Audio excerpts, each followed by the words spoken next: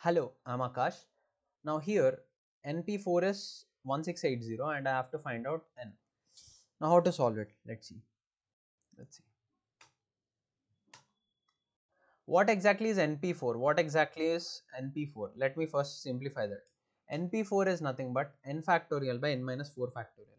npr is nothing but n factorial by n minus r factorial. Okay, nP4 is n factorial by n minus 4 factorial. Now there is a property for n factorial. What is that? Is n factorial is nothing but n into n minus 1 factorial. n factorial లేదు ఇప్పుడు n doesn't have a factorial now. n factorial is n into n minus 1 factorial. Okay, now to make it more clear I'll write it like this is n into n minus 1 factorial. Now n minus 1 factorial we can write it as n minus 1 into n minus 2 factorial. Again n minus 2 factorial I can write it as n minus 2 into n minus 3 factorial, and n minus 3 factorial I can write it as n minus 3 into n minus 4 factorial. Now in my denominator I have n minus 4 factorial, so I am going to write n factorial as n into n minus 1 into n minus 2 into n minus 3 into n minus 4 factorial. Okay. Let me erase this. Yes, it's in the way. Fine.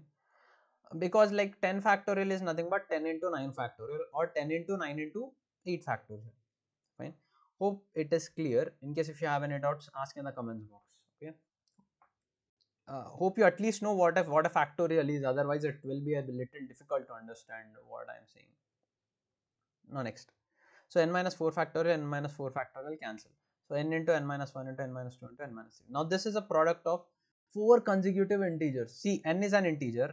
N minus 1 is the next integer. I mean like integer 1 less than n. This is an integer 2 less than n. This is an integer 3 less than n. So there are consecutive integers, 4 consecutive integers, of which n is the largest. N obviously, right, n is the largest. N minus 1 will be smaller to that. N minus 2 will be smaller to that.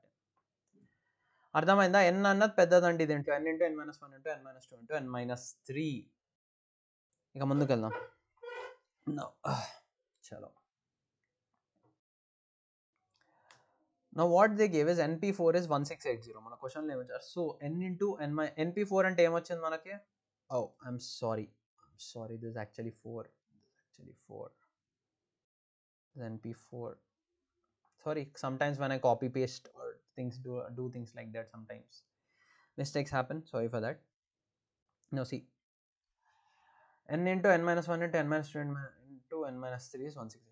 So I have to write 1680. I have to write 1680 as product of 4 consecutive integers. Now how to do that? I'll tell you a technique. See, keep factorizing it.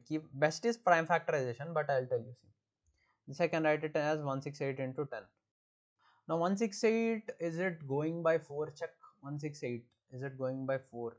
In fact, it is actually going by 8 actually. 8 into 21.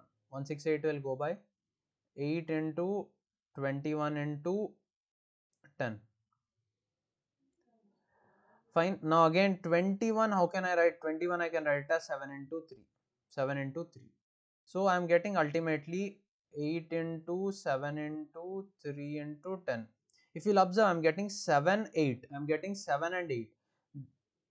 Now in this 3 into 10, 3 into 10 is how much? 3 into 10 is 30. 30, how can I write? 5 into 6. 30 I can write it as 5 into 6. So ultimately I can write it as 8 into 7 into 5 into 6. Hope you got the logic. Now this is a product of 4 consecutive integers, 8, 7, 5, 6. So n will be 8.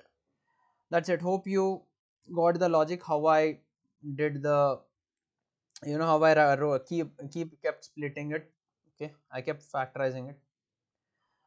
Fine, I tried to split it more and more. Hope you got it. If you feel this is tough, you can go for prime factorization, in which you have 5, and hope this was clear. If you could not get it, you can try prime factorize and rearrange a little here and there. You'll end up here. Logic is that we should get 4 consecutive integers. That's why I went like this. Here as I got 7 and 8. So now 30 we can write it as 5 and 6. That's what I used. 8, 7, 5, 6. 8, 7, 6, 5. Fine. Whatever. Thank you.